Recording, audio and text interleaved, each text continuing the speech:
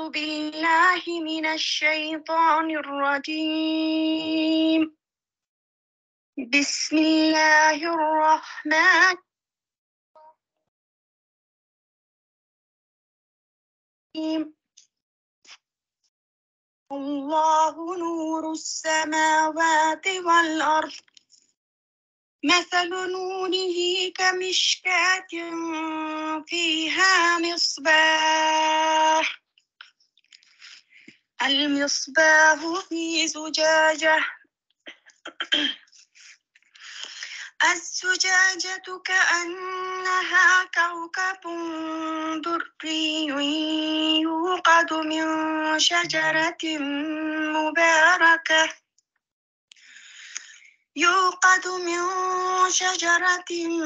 مباركة زيتونة لا شرقية ولا غربية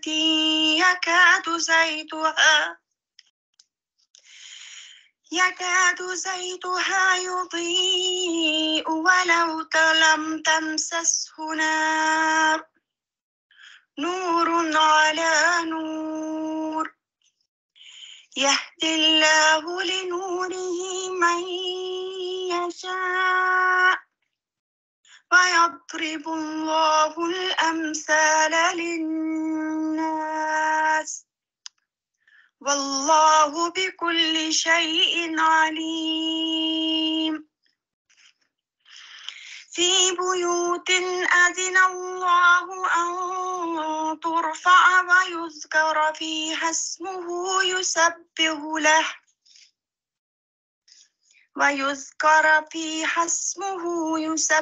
له فيها بالغدو والآصال،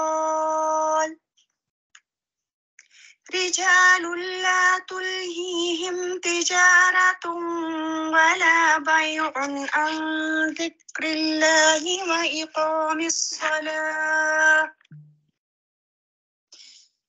وإقام الصلاة وإيتاء الزكاة يخافون يوما تتقلب فيه القلوب والأبصار، ليجزيهم الله أحسن ما عملوا ويزيدهم من فضله، والله يرزق من يشاء بغير حساب. والذين كفروا أعمالهم كسراب بقيعة يحسبه الظمآن ماء حتى إذا جاءه لم يجده شيئا ووجد الله عنده فوفاه حسابه، والله سريع الحساب. أو كظلمات في بحر اللجي يغشاه موج من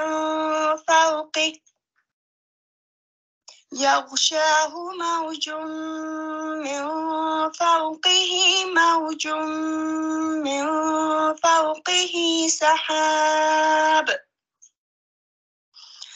ظلمات بعضها فوق بعض، إذا أخرج يده لم يكد يراها، ومن لم يجعل الله له نورا فما له من نور.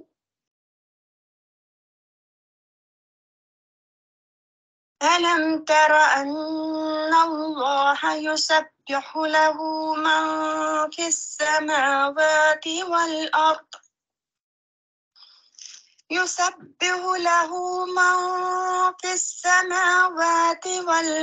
والطير صافات،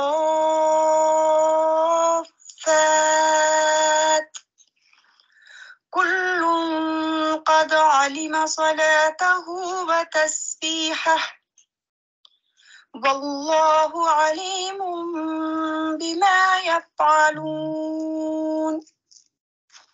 ولله ملك السماوات والأرض وإلى الله المصير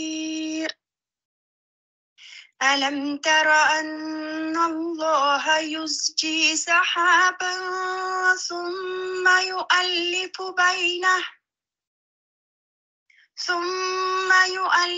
بينه ثم يجعله ركاما فترى الودق يخرج من خلاله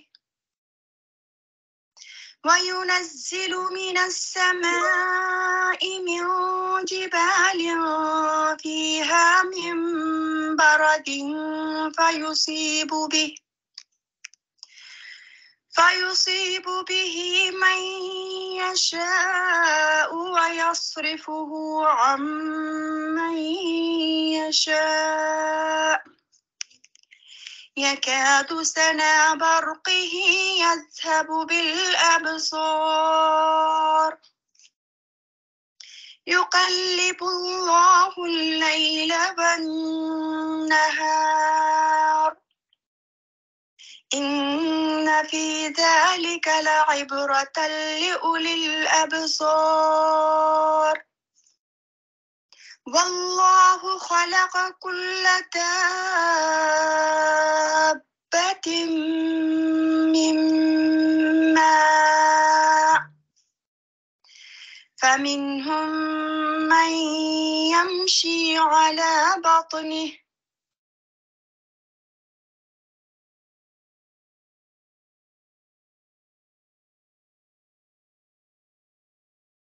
Assalamu alaikum wa rahmatullahi wa barakatuhu. Jazakallah khair everyone for attending today. If there are any issues with my audio, then please just pop it in the chat and then we can sort it out. Hopefully you can all hear me. My name is Dr. Batul Hussein Wali. I'm a medical doctor. I work in the NHS and alhamdulillah, I am associated with Cardiff branch as part of UK Islamic Mission. So, alhamdulillah, we're all here today because we are covering this topic, which is called What is a Woman? And we are doing a thematic study of Surah Nur. So that means that we're really deep diving into all the topics that come up, discussing it and just trying to apply it to our everyday lives, because our lives as women in the modern day world is very challenging. And we really need to look at these things and be honest with what's happening in society, what is happening in our own homes, and what is happening with ourselves so that we can move forward, inshallah. So we are covering all of these themes throughout the month, inshallah, and then we are bringing it all together via this slide, really. We are looking at the theme as our seed, and then inshallah, we are going to plant that into our lives. We are going to nurture that theme, and then we are going to bring about change. So it's not just about academia and learning facts, sisters, which I know that you all know, is about actually making that application, making that change. So inshallah, before we even begin today's topic, I want everyone to be mentally ready that today is about change. And every day of Ramadan is about change, be it small or be it large. So today's theme, inshallah, and the thing that we're really going to deep dive into is modesty. So I think sometimes we hear the word modesty and we think, why are we talking about modesty again? Because modesty gets spoken about a lot nowadays, and inshallah we'll discuss why. So I was thinking about it, and actually I thought of roast potatoes, and subhanallah, I think this coming week every presentation will have a reference to food, I'm afraid. But the reason why I thought of roast potatoes is it is something, it's only a few ingredients, but it comes together to make a dish, and a dish that people make all the time. And sometimes, sisters, we overcomplicate things. When you look at global issues, and we learnt a lot about them last week, alhamdulillah, Sister Madiha did an excellent job, and we learned a lot about the things that are going on in society. And we think about all the damage and all the problems. And we sometimes think the solution isn't simple, but sometimes the solution is simple. Sometimes changing the world is as simple as just throwing in a different herb into a recipe and the recipe changes. When you even look at our own religion, sisters, think about it. The difference between hell and heaven is one kalima. Getting the basic parts of our Islam correct is what will make all the difference and is what will change society, inshallah. So we are going to look at modesty, and we're going to look at it from all angles, inshallah, and try to understand each other and understand each other's struggles. Because I know we will have sisters here today who may well be wearing niqab, may well be extremely modest, we will have sisters here today who might be struggling with the physical hijab, but they're very modest in their behaviors and their characters. And it's important we talk about all of these things so that we understand what everyone else is dealing with, because that's what keeps the heart soft. The Prophet ﷺ, he said that the ummah is like one body. We have to feel for each other and understand the difficulties that we are each going through. And so this word modesty comes with a lot of baggage. And so before we really deep dive, I think we should start on a context that we can all agree with. So I've popped a scenario up on the screen. And basically the scenario is that you're playing with maybe your own child, your nephew, whoever it may be, and the child wins the game. And he starts showing off and he starts gloating and being rude. And you tell him, no, you shouldn't be that way. You should be modest. And they ask you, what is modesty? How would you explain modesty to a child, sisters? You can pop your answers in the chat box. I'm going to keep an eye there. So the idea is, I know all of you know what it means. I just want you to think in this specific context, in the context of winning a game, and the child is being rude and showing off, and you say, no, you have to be modest. And they ask you, what does modesty mean? Well, what would you say to the child? How would you explain to them the concept of modesty, inshallah? And then once we look at it from this angle, then we can build on this. So if you just pop in the chat box, inshallah, I will keep talking once I know you sisters are typing away, inshallah. I think one of the things that is important about modesty, and in this scenario, is that you would teach the child to be polite. You shouldn't be rude. You shouldn't behave in that way, right? And that's part of being modesty. That is part of being modest.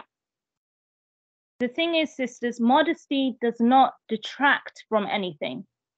When you teach that child to be polite and to be nice, even if they've won the game, that doesn't mean that they've lost the game all of a sudden. They've still won, but it's about having good mannerisms. It beautifies a thing.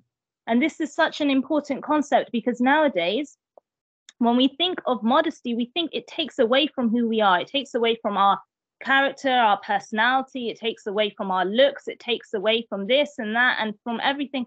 But subhanAllah, that's not true. Being modest does not take away in that sense. The Prophet ﷺ, when the companions were speaking to Prophet ﷺ, they said, O Messenger of Allah, is modesty part of the religion? And the Prophet ﷺ said, no, rather it is the entire religion. The entire religion is modesty. But here is the interesting bit. If we read on, the Prophet ﷺ said, verily, modesty, abstinence, reticence of the tongue, but not the heart, and deeds are all parts of faith. And then the Prophet ﷺ said, they bring gain in the hereafter and loss in the world. This is the idea, sisters, that what is gained in the hereafter is much greater than what is missed in the world. Part of being modest and holding ourselves back in that way, the same way you would teach the child to be polite and to hold themselves back and not be rude and not to show off. Part of that is, yes, you may lose out on showing off in this world, but what you gain in the hereafter is much greater. So inshallah, today, we're all women here. This is a safe space, and we're going to be talking about modesty as it pertains to women and clothing. And I just want everyone to remember, it doesn't distract from who you are. It doesn't make you any less. It doesn't make you any less beautiful. It doesn't make you any less of the person that you are. It's just not for everyone to see. So, subhanallah. Let's move on. Okay, sisters, easy question for the chat. What is the first pillar of Islam? What is the first pillar of faith? What is the basic thing that makes us Muslim?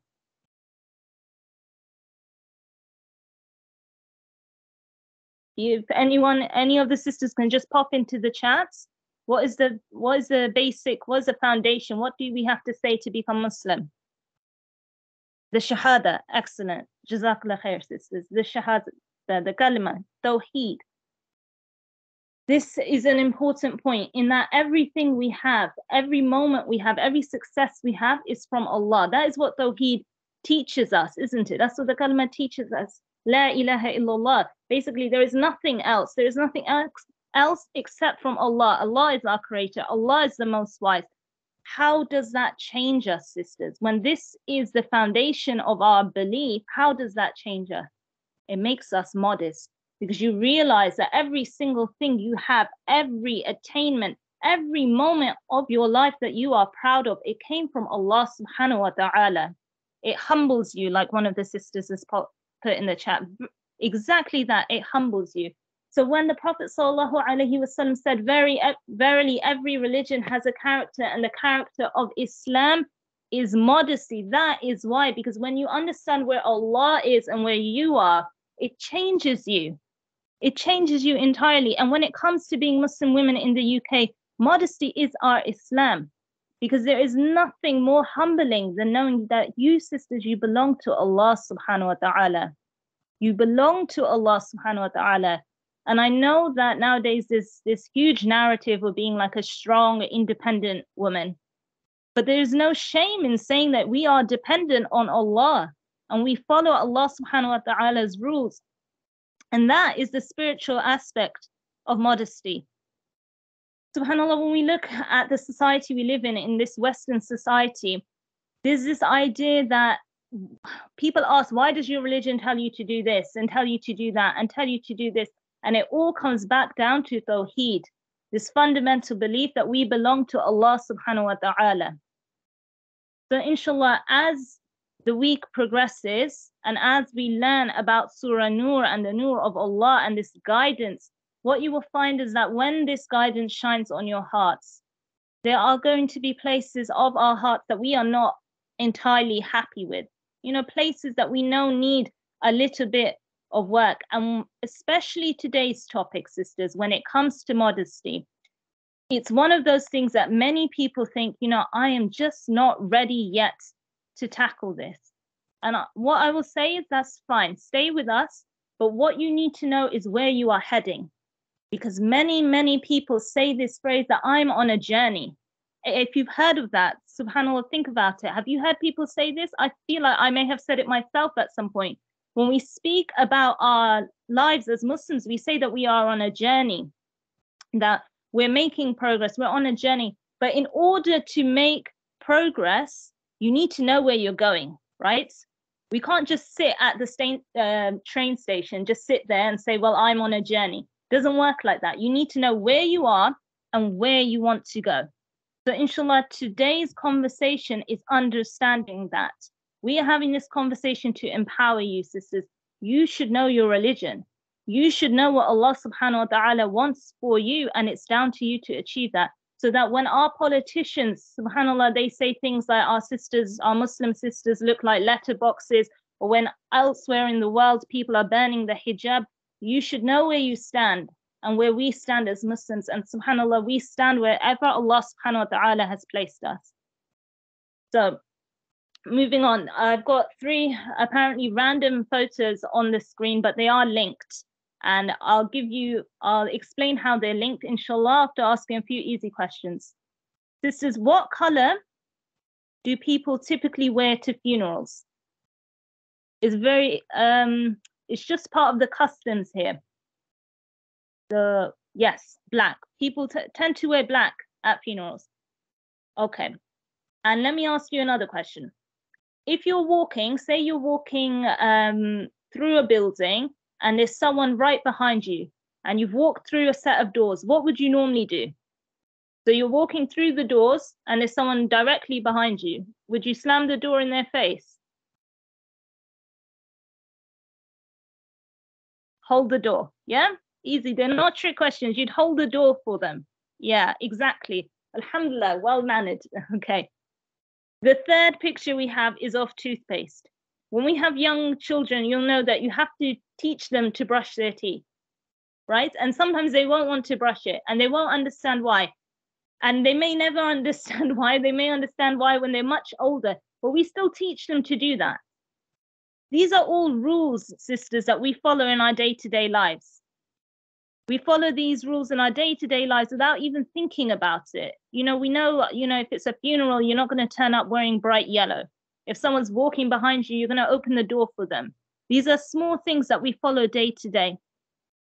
And the reason why I mention this is because a lot of the time when we discuss religion, alhamdulillah, not amongst us, but in the greater world, in the UK as well, there's a secularization. There's this idea that your religion should be in your personal life. It is your hobby. It's what you do when you come home from work.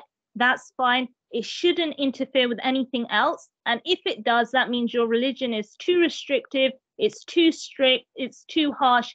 But at the end of the day, sisters, we are following rules all of the time. All of the time. We know that on weddings, which colors we should and shouldn't wear. We know, if we're going to somewhere fancy, we shouldn't wear jeans. If we're going somewhere where someone might be upset, we shouldn't turn up in full glam makeup. We have all of these rules that we follow all the time. But alhamdulillah, today, we're not going to talk about what people want you to do and what people are telling you to do. We're going to focus on what our religion tells us. So these are the three big questions.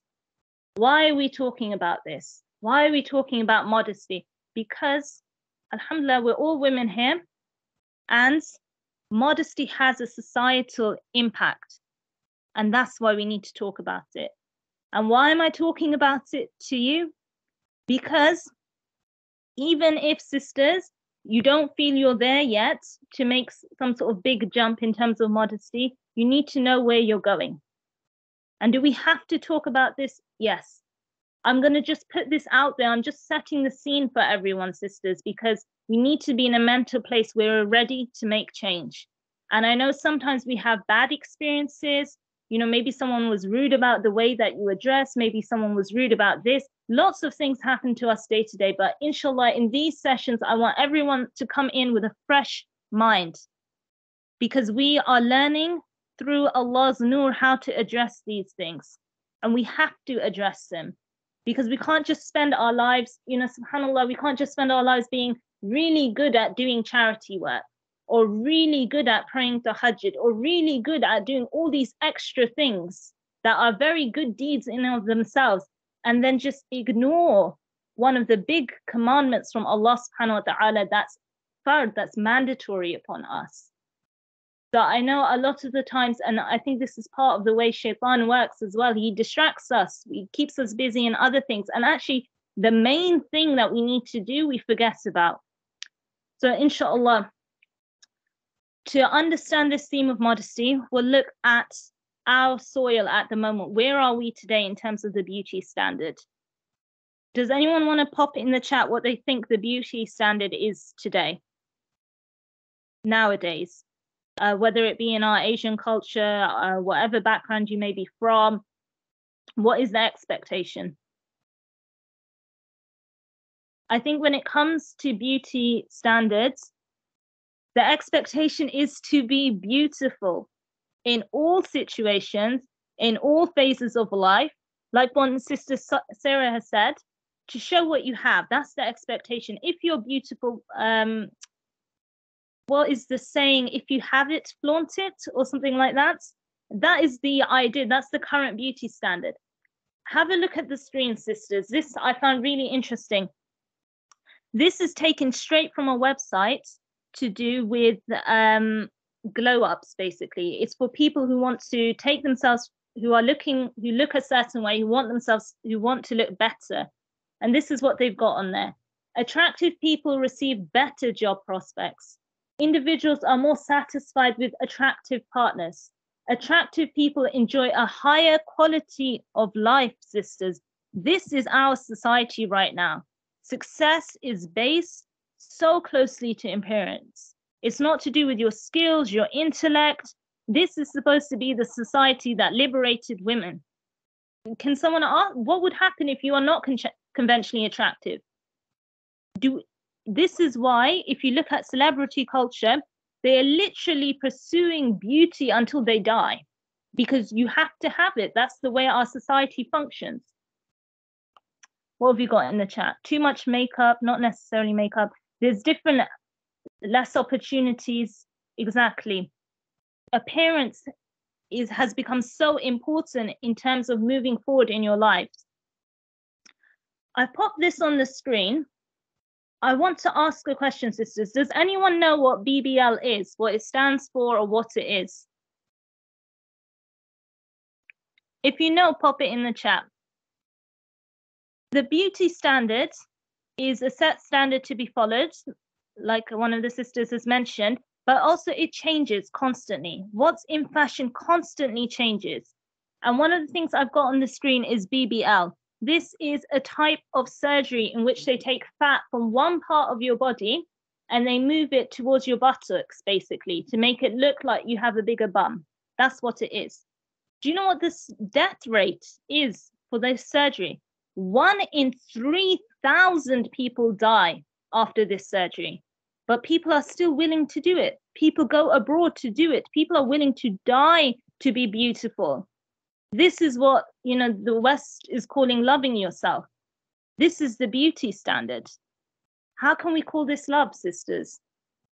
I know many of the sisters here have children as well. Could you ever imagine looking at your child, looking at the child that you love and thinking, I wish I could, take that child for plastic surgery and get them a nose job?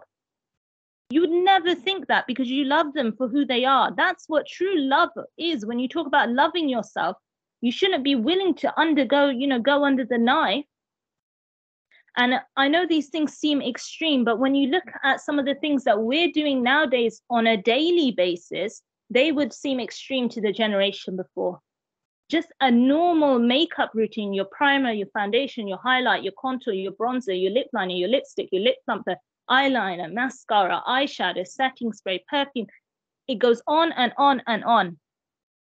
And there's nothing wrong with pursuing beauty to a certain extent, but we have to look at our choices, because alhamdulillah, we're looking at Surah Nur, and so we're looking at guidance, and the only way that we can be guided is if we are honest about where we are at. We need to be honest, sisters, because we spoke a lot about Western society this and Western society that. We need to speak about ourselves as well and what we are doing. How many people wear makeup at home, a full face of makeup, and then wash it off without anyone ever seeing it? I know there may be some sisters, but the vast majority of people do not do this. Makeup inherently is worn to be seen by other people. That's just the way that it is. Okay. So we've got makeup and we've got surgery, and I'm not conflating the two. I know one is much more extreme than the other, but the root problem is the same. The root problem is looking at yourself and thinking there's something wrong with the way that you look and wanting to fix it. And the psychology of that, every morning analyzing your face and trying to adjust the way it looks to make it look a little bit better. This is strange. This is really, really strange. And we've normalized it as a society. I've put on the screen a picture. Can anyone tell me what the sort of brown lines are and what the pinkish lines are, inshallah? And then I'll have a look at the chat as well. So if you know what the brown lines are, pop it in the chat. What do you think it is? What are these pictures showing? Contouring, exactly. Contour and highlights, alhamdulillah. So the idea for sisters who are not aware is contouring changes the shape of the face. It affects where the light hits the face and what the face looks like. Does anyone know the history of this, where it came from? Where was it first used? I'll tell you where it first came from. It first started on stage actors. So actors on the stage would use this to make their facial expressions more vivid. And when I say actors, that would be men playing females, okay? And in fact, it was so common for men playing females to use makeup and for prostitutes to use makeup that Queen Victoria famously said that makeup is vulgar because it's only used by actors and prostitutes. That's where this makeup comes from. These makeup ideals that we use, that's where it came from. This is come from the drag community. It's come from gay men that dressed as women, or even straight men that dressed as women. This is the history of the things that we are doing. And I think a lot of us don't know where these things come from, and they slowly come into our lives, and we should be aware, because that's what empowers us to make good decisions, inshallah. When there is so much emphasis on attractiveness, then where does that leave modesty? Because modesty itself is a desirable quality. Most people want to be known as being modest. When it comes down to it, there are rules and there are no rules at the same time. If you're buying a wedding dress, then you don't want to show too much of your chest because that would be immodest. But it's okay if the back is low. And if you're going to the beach, then it's okay to wear a bikini rather than a swimsuit. But you know, you don't want to be completely nude at the beach. But then if you're going for a wax, then it's fine to. Do you see the rules change, sisters? The rules keep changing, and we spoke about this. Sister Madiha did an excellent job speaking about this when we were discussing civilization, and inshallah we're going to touch it again later on this week. I think a lot of the times, and one of the things people may ask you is like, why does religion have to police my body? Why do you know, why does religion even care about this? But the thing that we forget is that we are already chained. The people and these etiquettes and these laws and these rules, they already exist. It's Allah subhanahu wa ta'ala who sets us free, and we have to ask ourselves, why are we jumping through so many man-made hoops? Who are we jumping for, and how far are we going to go? Because once you outstep that limit of that Allah subhanahu wa ta'ala has set, then where are you going to go? If you're already doing something that Allah subhanahu wa ta'ala is not pleased with, then how do you draw the line? How do you draw the line? How much nudity is too much nudity? How much is this, you know, dress with a slit or a see-through dress? This is how things progress. This is why the Prophet ﷺ said near the end of time, there will be people fornicating on the roads. Things progress. There is a slippery slope that happens. And what does this do to the society? It sucks the life out of it, sisters. It sucks the life out of it. It ruins relationships. Sisters, how many of the births in the UK do you think happened out of wedlock? What percentage? Give me a number. How many births happen out of wedlock? 10%, 20%? So out of wedlock means so out of marriage. 40%, 80, 70. Good, sisters. So it's 51% of children are born out of marriage. And we really, you know, we big up being a single mum in this society, but we also acknowledge that the ideal is to have two parents. Why is this happening? The divorce rate is increasing. Is 42% is the divorce rate. And do you know, sisters, does anyone know what the main reason cited is for the divorce? Did you have to give a reason? Any ideas? Why do you think people are divorcing?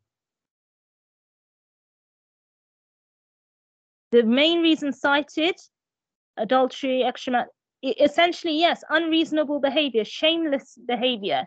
There is so much shameless behavior. SubhanAllah, sisters, I don't want to get too much into it because we need to touch on the verses as well, but there are literally mothers and daughters both working in the adult industry, the sex industry. When you break one rule, you end up breaking many, many more. You know, even if you speak to your elders, they will tell you there was a generation where you could tell who was married and unmarried amongst the women just by looking at them, by looking at the amount of modesty and how they were sitting. And this is the change that's happened in one generation. Okay. What does Allah subhanahu wa ta'ala want from us? Because we realize that society affects us and we affect society. We have a role to play. And the nur that Islam gives us, it gives us that guidance so that we can make a change. So what does Allah subhanahu wa ta'ala want from you? Because the people are going to pull us in 100 directions. Every season, the fashion will change. And there's this idea that anything, it's a very secular mindset, that anything you do that goes against your desires is a burden. But that's not how Islam works. The baseline in Islam is that women are beautiful, all women. Islam does not make it haram to be beautiful. Allah subhanahu wa ta'ala teaches us a lesson in Surah Nur, though, that your beauty is not for everyone. It is not your defining quality, sisters. It is not your pursuit in life, and it is not what society should be based on. So if you get the verses up on the screen, and tell the believing women that they should lower their glances, guard their private parts. So this aspect of the verse, alhamdulillah, lower their gaze, we'll discuss tomorrow, and guard their private parts we discussed last Thursday. So inshallah, we're just covering the next bit of the verse. And not display their charms beyond what is acceptable to reveal. They should let their headscarves fall to cover their necklines and not reveal their charms. Okay.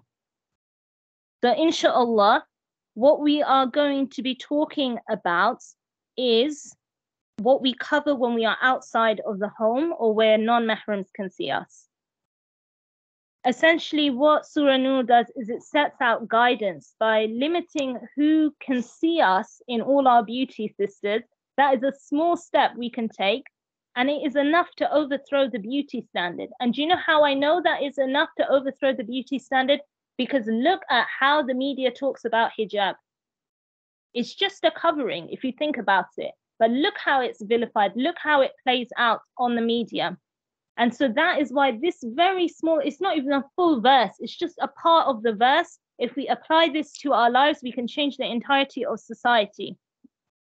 So inshallah, we'll have a look at what this verse tells us and then how we can apply it to our everyday lives.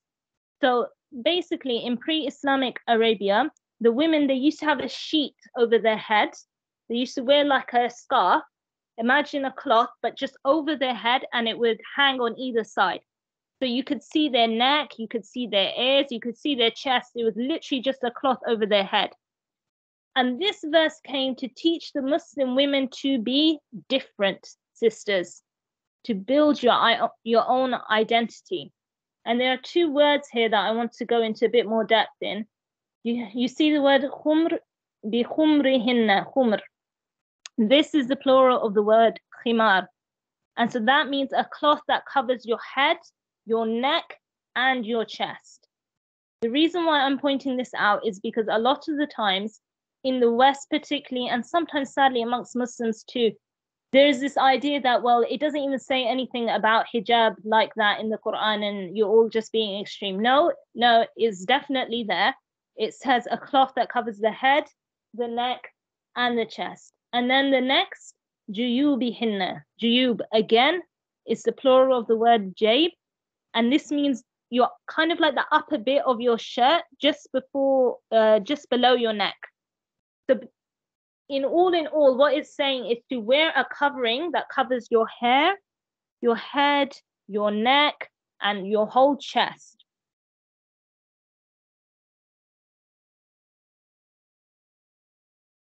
Okay, and to not reveal your charms. Okay, sisters, we're all women here, so I'm going to be very, very frank and open with you because a lot of the time we don't like it when men talk about our clothes. So we're all women, so I will talk about our clothes, inshallah, today. Not reveal their charms. What does this mean? This means that it should be a loose outer garment. So you're wearing your normal clothes, you wear something loose on top of it, and you wear a scarf that covers your chest. And not to show your charm. That means don't wear something that in of itself is an adornment. What do I mean by that? I'll give you an example. If you are completely covered, the way Allah subhanahu wa ta'ala has asked you to be covered, and then you put like a whole massive gold necklace on your head, right? Then you're revealing your charms. That makes sense, right? Okay. Now let's think of the example of sort of like a maxi dress, because that's very common nowadays. There are maxi dresses that are made of viscose, and I'm pointing this out because a lot of the time I think we don't realize things don't click, and we don't tell each other things either, so we don't realize. But subhanAllah, even though it's a full covering, it's such that it clings to the body, so you can literally see like the outline of people's undergarments when they're wearing such things. And so it's important that not only does it cover you, but it doesn't reveal anything. There needs to be somewhat thick and loose. And you shouldn't take a necklace and kind of hang it on your head or around your chest or whatever. You're covering it. The purpose of it is to cover. Okay? So inshallah, if you have any questions, sisters, pop them in the chat. We're just going to go through the verses and then we're going to learn how to apply them to our everyday life, inshallah. There are some exceptions to who you have to cover in front of. Okay? So essentially, it's your father, your father-in-law, your son, your husband's sons, as in from other wives, your brothers, including your stepbrothers, the sons of your brothers, so your nephews, and the sons of your sisters, again, your nephews. And these are all your mahrams. So I took that list from this verse and the verse in Surah Al-Ahzab, which talks about this commandment. Okay? So this is only with regards to hijab, this outer covering. Now let's look at the verse in a bit more detail, because I think all of us sort of understand that in terms of who we can and can't cover in front of in terms of men. Let's have a look at the next bit of the verse, because this is very important, sisters, in the society that we're living in. They're women folk. So there's a difference of opinion here.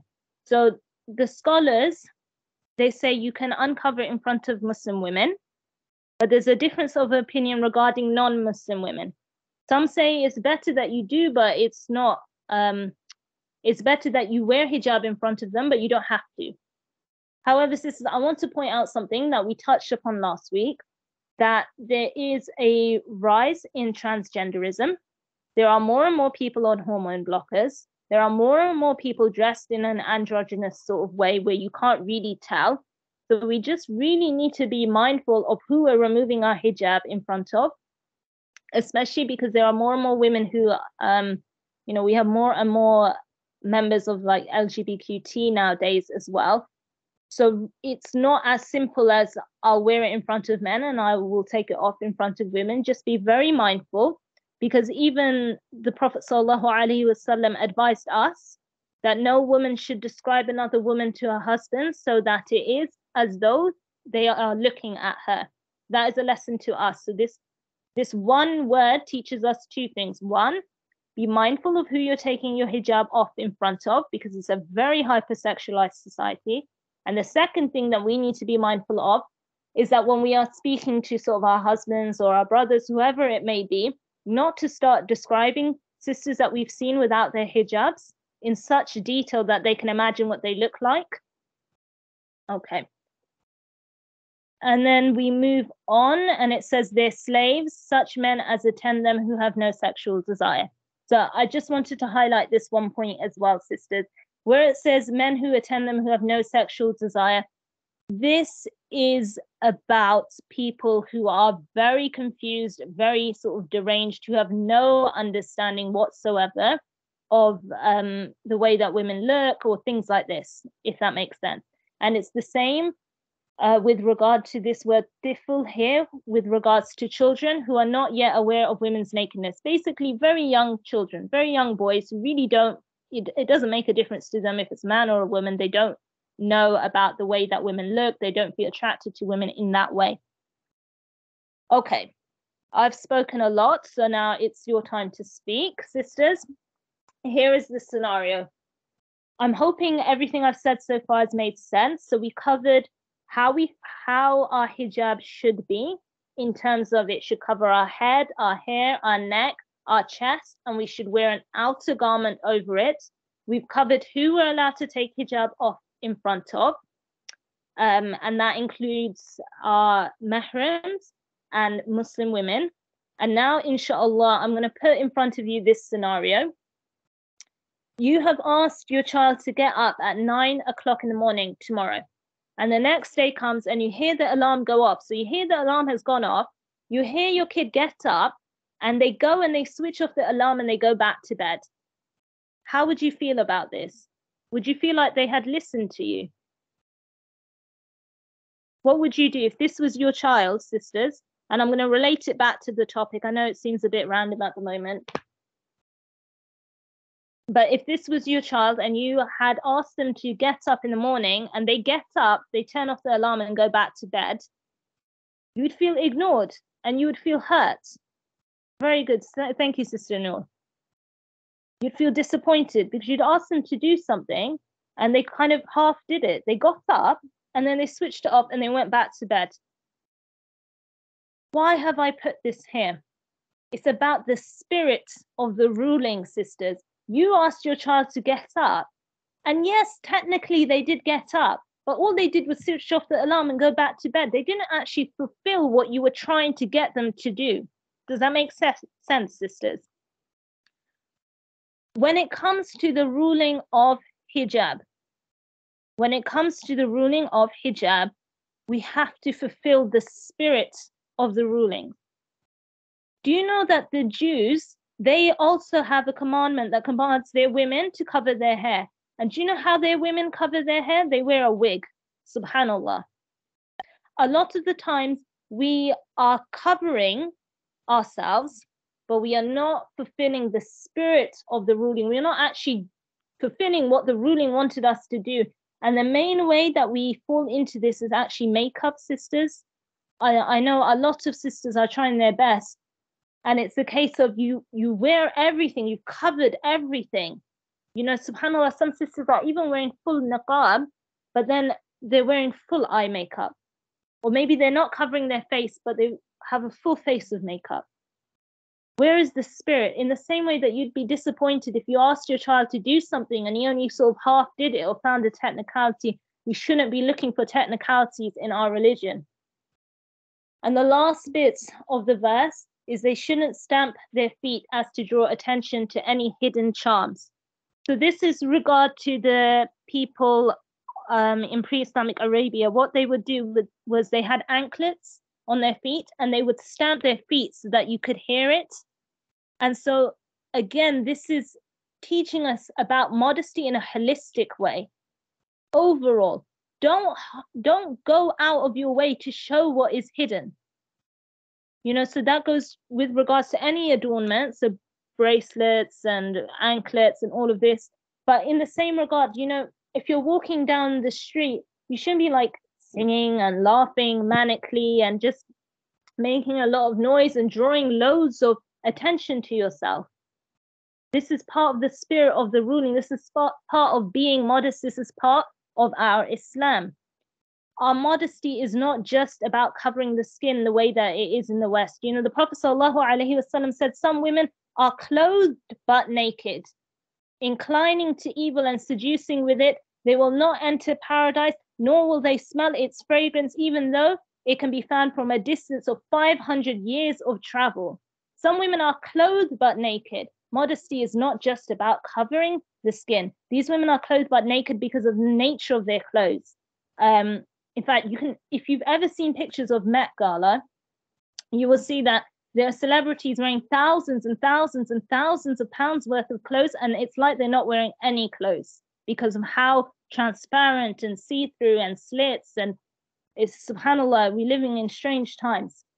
So nowadays there's a lot of terminology. So we've got niqab, abaya, jilbab, khimar, hijab, lots of different things. I think one of the things I wanted to point out with regards to niqab, because a lot of times this comes up that, you know, especially from non-Muslims trying to criticize the religion, they'll say, well, there's nothing in your book that says about covering the face. When we were talking about the verse that was revealed about drawing your veils over yourselves. When that was revealed, actually the Ansar, the women at the time of Medina, they covered their face. That's how they understood it to be. And so I just wanted to point that out so that you're all aware that there is that opinion, there is that understanding of the verse, and that it is in the Quran, because again, some of our politicians and some of the people in leadership say strange things, so we should know our religion. The reason I put terminology up on the screen is because there's a definition of modesty that the non-Muslims have, that we've spoken about, and we've spoken about our definition of modesty. Let's deep dive into it a little bit more. Language is very powerful, sisters. And so nowadays, we are not fulfilling what Allah subhanahu wa ta'ala has asked us to do, but we say we're dressing modestly. And so this is problematic. This is really problematic. You know, when I understand what we're trying to say is that, you know, we're not completely naked, but we can't say that we are dressing modestly. Modest dress is that which is defined by Allah subhanahu wa ta'ala, and what we just discussed previously. Allah subhanahu wa ta'ala's definition is above all other definitions. The purpose of hijab, sisters, the wisdom of hijab is your identity. So that, look at the verse on the screen, that is more suitable, that they will be known. The purpose of hijab is so that you also will be known as Muslim. And this is very important. This is about building our identity. We are people who believe in Allah. We believe in consequences. We believe in accountability. We believe in the hereafter. You are not like other people, sisters. You are not like them. You are different, because you know there is accountability for your actions, and we need to support each other. We are not followers. We are trendsetters at the end of the day.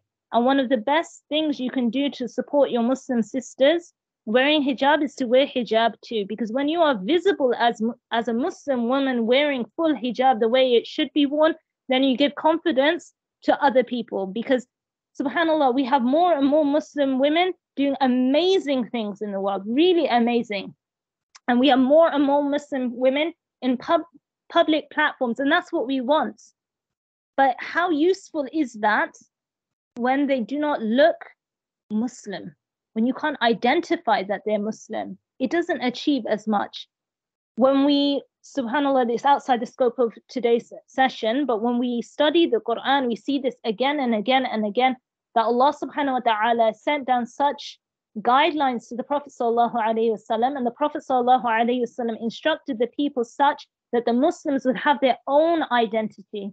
This is when you wear hijab and you wear it properly, you will look different, and that is okay. I think, inshallah, we will do this scenario actually.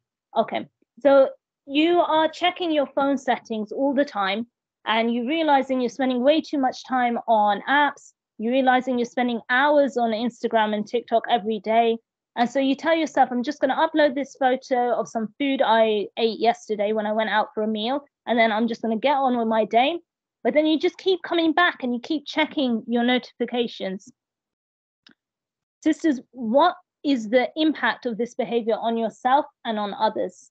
The way that we use social media. What is a negative impact here? What's happening?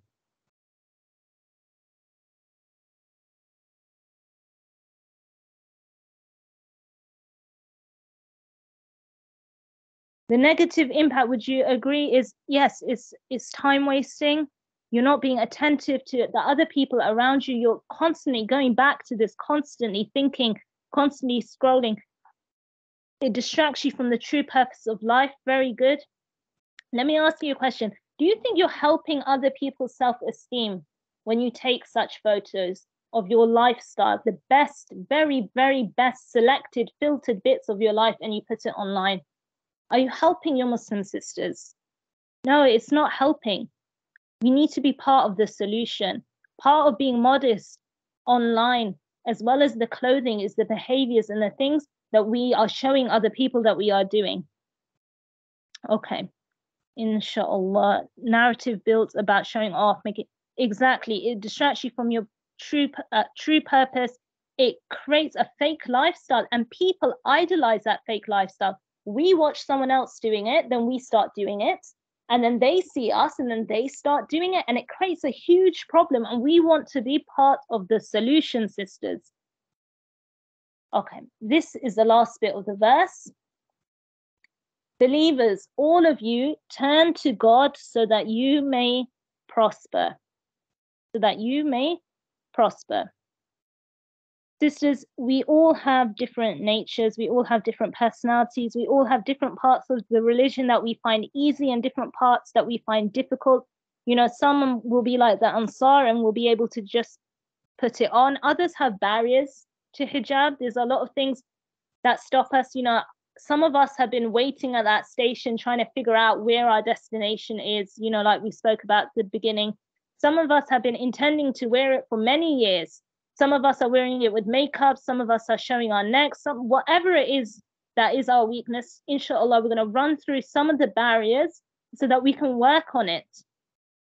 So that we can work on it, because at the end of the day, it is fard, sisters. You know, the same way that if you have small children, you'll know that sometimes they want to go outside wearing like really funny, weird clothes. They want to be wearing like t-shirts in the middle of winter and things, and you have to teach them and then make them wear that coat. It's the same concept. This is fard. We have to do it. But let's work through some of the barriers. So social media, like some of the things that you've mentioned about making this false narrative, but also when we look at certain images, if you are looking at something every single day and comparing yourself to it, sisters, you're not doing yourself any favors. It's not going to make it easier for you to cover when you're looking at people who are uncovered all of the time. And we'll be speaking about this a bit more tomorrow. Family. Sisters, if you are the only one who covers, or inshallah will be covering in your family, it can be very difficult, very, very difficult. You know, sometimes you can feel like a bit of a hypocrite. We'll speak about hypocrisy in another session, inshallah. But this is some of the issues. Sisters, if you have any ideas or thoughts on what some of the barriers are that make it difficult for people to wear hijab, pop it in the chat. I'll just run through what we've got on the screen, but I'm sure that you all have lots of ideas as well. So what are the barriers? What are the things that stop people from taking that step and taking that leap and wearing hijab the way that Allah subhanahu wa ta'ala told us to? I've got on the screen, friends. Sometimes friends can make each other better. You know, there was a group of sisters that I know from university. They all started wearing scarf all together. All of them wore it together. And sometimes, depending on the company you keep, friends can make you worse. You might start off wearing hijab and then you actually leave it. You know, you might start off wearing full abaya and now you're wearing maxi dresses with makeup. One of the sisters put society. In what way? How does Sister Sarah, feel free to expand. How does society become a barrier to wearing hijab? Expectations, sisters. What will people think? This is a big thing. I think this stops a lot of people from making that final step. They think, what is someone going to think of me if I start wearing hijab? If you are firm on what you stand and on your values, no one will ask you to change. No one will ever ask you to change. No one goes to a mountain and asks the mountain to move because they know the mountain is not going to move. What have we got in the chat? People looking down on you and then extending this to how they treat you and your children. Yes, people make a lot of negative assumptions about sisters who wear hijab. Sometimes they think, you know, they're uneducated, they're this, they're that. But things are changing because, alhamdulillah, we have more and more Muslim women in doing great things in society. And if all of the Muslim women today who are doing great work for society, if all of them covered the way that Allah subhanahu wa ta'ala has asked us to cover, then the whole perception of hijab would change. So if people are looking down on us, then we should definitely wear it to show them that we are not the way that they think that we are. Having to be an example, yes, the pressure of having to be basically a perfect Muslim when you're wearing hijab, but that's okay. It's okay. It's a lot of pressure, but Allah subhanahu wa ta'ala will make it easy for us. And you're right. I think a lot of sisters struggle with this. They feel like they have to be perfect if they're going to wear hijab. And this is shaitan basically whispering and saying that you're a hypocrite for wearing it. And we will cover hypocrisy in a lot more detail in about, not next week, the week after, inshallah. Could no longer just put your shoes on and leave the house. Yes, yeah, it depends. It's a mindset thing, isn't it? You know, on the one hand, it's, oh, I can't just leave the house just like this. On the other hand, it's easier because it doesn't matter what you're wearing, you can wear your abaya on top and you can leave the house. So it depends which way you look at it. And it is a mindset thing.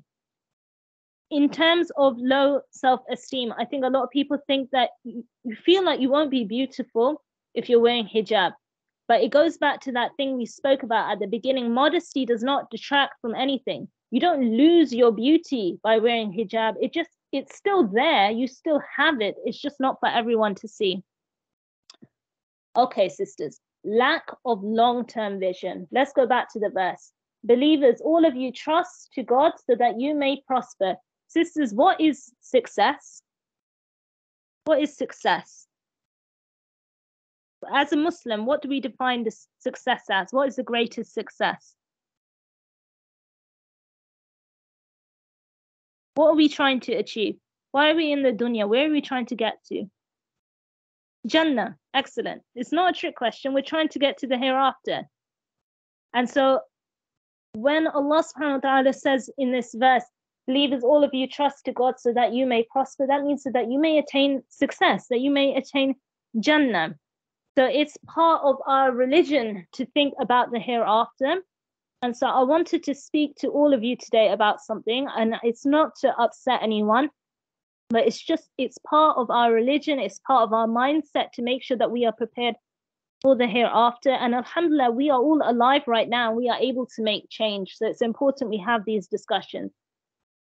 Sisters, have any of you ever, when someone passes away, there are certain things that we do to the body of the person that has passed away to prepare them before we bury them. Has anyone ever sort of prepared someone who's passed away for the burial? And if you have, could you just pop in the chat roughly what takes place? What are the basic steps?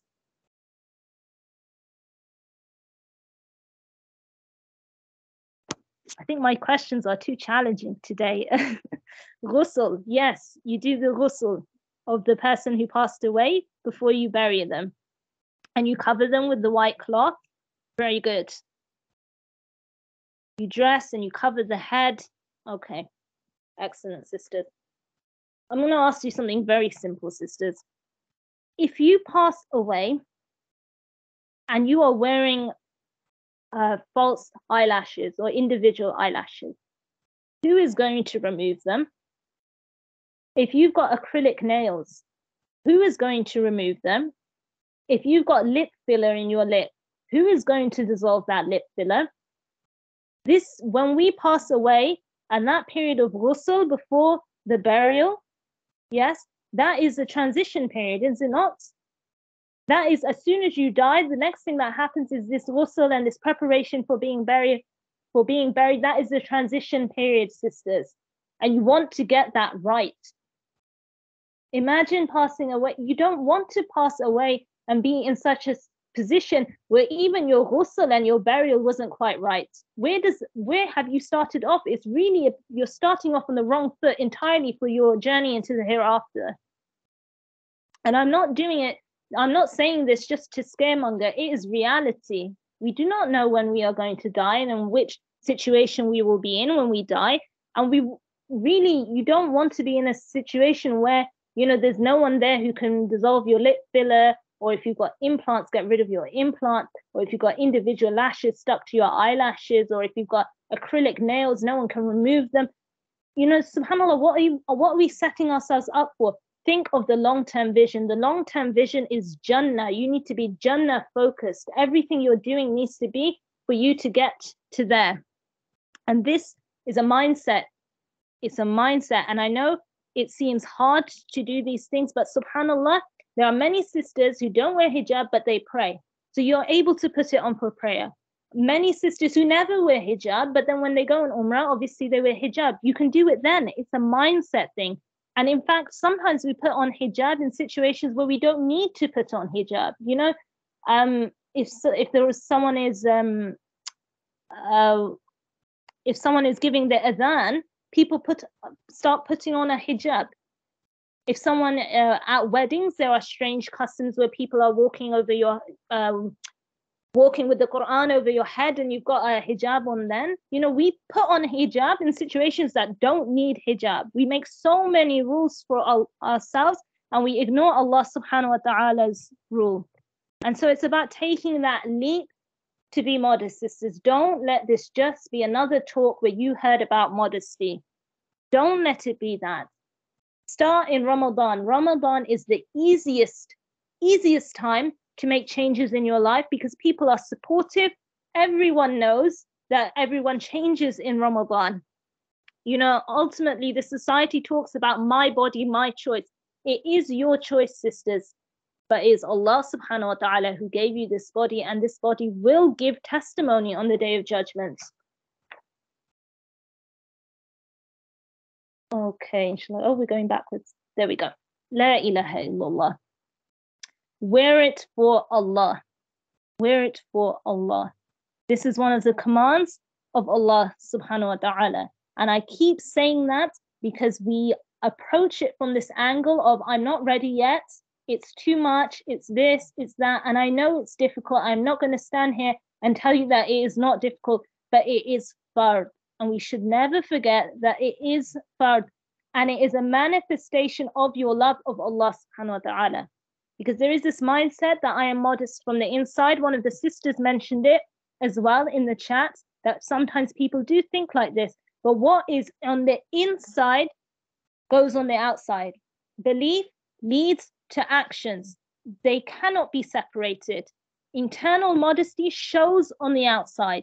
And for many people think, well, Allah subhanahu wa ta'ala is so merciful. He may forgive us about the smallest of things. And yes, that is true. Allah subhanahu wa ta'ala may select the smallest of things and forgive us. But how can we be so in love with Allah subhanahu wa ta'ala's love that we abandon the things He tells us to do? We are too good for this kind of mindset, this sort of secular mindset. It doesn't even make sense. Your belief should lead to action. If it is in the inside, it will grow into action. If you have the seed, if you genuinely think you have the seed, then it should grow into action. And every single part of our identity, we wear it on our sleeves, metaphorically and literally. Everything that is part of who we are, we always display it. But then when it comes to Islam, for some reason, that is the thing that has to be in our chest. That is the thing that's inside of me. I have Islam inside of me. I have modesty inside of me. Islam will affect you, your family, your community, the society, the world, because that is the nur that we are talking about, sisters. That is the guidance, that is the light, that is from Allah subhanahu wa ta'ala that will affect everything. So stop trying to cage your Islam between your ribs and keep it in your chest. Allow your Islam to change you and to change your life. If you would have noticed, sisters, today in this whole session, we haven't really spoken about men, because even though we're talking about hijab, first and foremost, this is a commandment from Allah subhanahu wa ta'ala. And the idea that is for men is slightly misplaced. It benefits the whole society, yes, and there's wisdom in it that benefits men and women, but fundamentally, it is a commandment of Allah subhanahu wa ta'ala. Okay, inshallah. I think we've mostly spoken about the benefits. I think one of the things I just want to touch upon very quickly is that in terms of modesty, sisters who have children, I just want everyone to be very, very mindful of the example that we are setting, because sometimes we are the ones taking our children to immodest gatherings. We are the ones telling them that their cousins are like their brothers. We are the ones telling, our daughters that it's fine to let, an uncle that isn't actually their uncle pat them on the head because it's polite. We are the ones saying all of these things. And then tomorrow, when they then take it to the next level, then we are unhappy. We say it's fine for such and such to pat you on the head, but then when we see that they're letting men shake their hands at work, we're not happy. Set the example from the get-go. Don't let it be that the things you are unhappy with are the things that you actually taught your children yourself. So inshallah, if anyone has any other ideas of some of the benefits of modesty, you can pop it in the chat for everyone, inshallah. And so, you know, the most supportive thing we can do and the most beneficial thing we can do to bring about change is not have discussions about hijab and how you should give advice about hijab with like wisdom and all of this is true. But the most powerful thing you can do to support your Muslim sister is to wear hijab as well, and to wear it the way it should be worn. So inshallah, we'll just circle back to one last thing and then we'll round everything up. I think this is very important because we spoke about it at the beginning as well, about spiritual modesty. The Prophet ﷺ said, be modest before Allah as is right.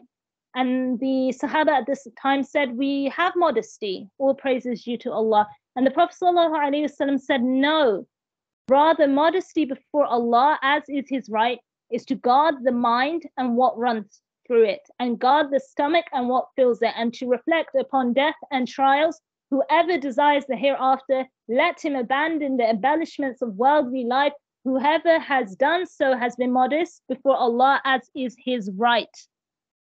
Why have I put this hadith up? I put it up because, again, at the beginning we spoke about internal modesty, spiritual modesty, which is something we can all agree on, but it's then the next step of covering ourselves that people struggle with. So I'm just going to put this simple question out there, that if we have true internal modesty, the way the Prophet ﷺ described, that we are too shy to think of something that displeases Allah, to eat something that displeases Allah, that we are so modest that we reflect upon death and we want only the hereafter, and we have left behind the glamour of the dunya. If we are so internally modest in that way, then is there any room to disobey Allah subhanahu wa ta'ala's command? Is there any room? There's no room.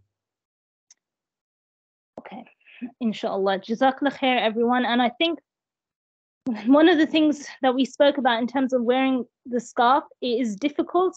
In terms of covering yourself, it is difficult. But one of the things is when you have support around you, it becomes the easiest thing you will ever do. It becomes so easy when you surround yourself with good company. And subhanAllah, everyone here today, you could have been listening to any of the hundreds and thousands of talks out there about modesty, but you were listening to one that was delivered essentially by UK Islamic Mission. And the way UK Islamic Mission works is that it's a volunteer-based organization. We all support each other to do good work and to mentor each other and help each other to do what is good and give back to our society.